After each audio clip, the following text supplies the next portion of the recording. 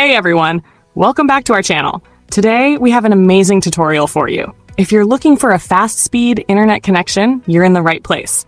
We'll be showing you how to import a slow DNS config on NPV Tunnel to boost your internet speed. For more VPN updates and hidden tricks, don't forget to check out our blog. And if you find this video helpful, please support us by clicking the like and subscribe buttons.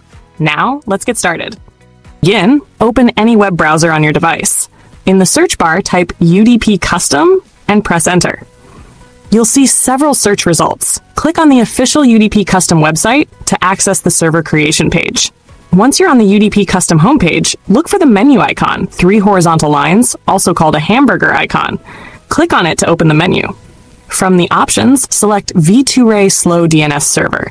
This option lets you create a V2Ray server that supports slow DNS. Clicking on it will take you to a new page where you can choose a server location. Now, select your preferred server location. You'll then be redirected to the account creation page. Here, enter a unique username, solve the CAPTCHA, and click Create Now.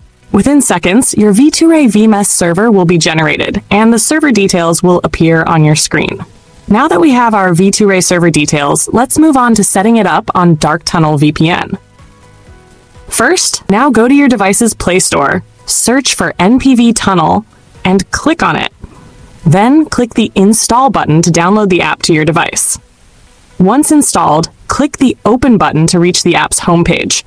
Click the Config button at the bottom, and a new interface will open. Click the plus button at the top right corner, and a small window will pop up. Click the Import from Clipboard button, and another small menu will appear.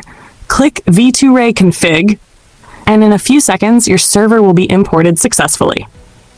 Click the Log button to check VPN connectivity. There you have it, folks. How to create a V2Ray VLS server account and set it up on the NPV Tunnel app.